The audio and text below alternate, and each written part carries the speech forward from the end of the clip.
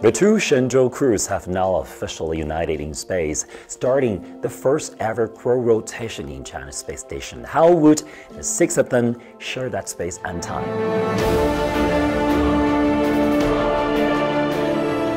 A landmark and heartfelt meeting as the two Shenzhou crews embraced one another Wednesday morning, and in a roughly 5-day rotation period. They will be close, but won't be getting in each other's way.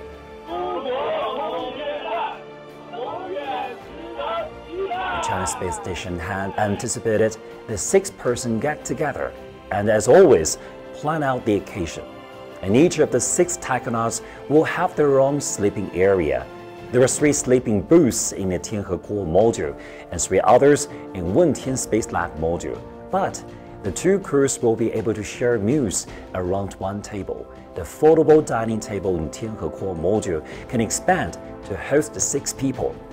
Before Shenzhou 15's arrival, the Shenzhou 14 crew had already set up the station's status to fix 6, so that the system accommodates the small crowd and provides for them.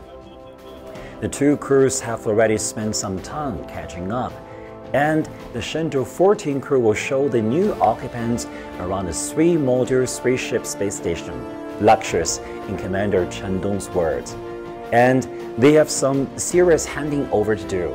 Shenzhou 14 crew has been tending the now 100-ton space station down to its many experiments, including growing plants in space.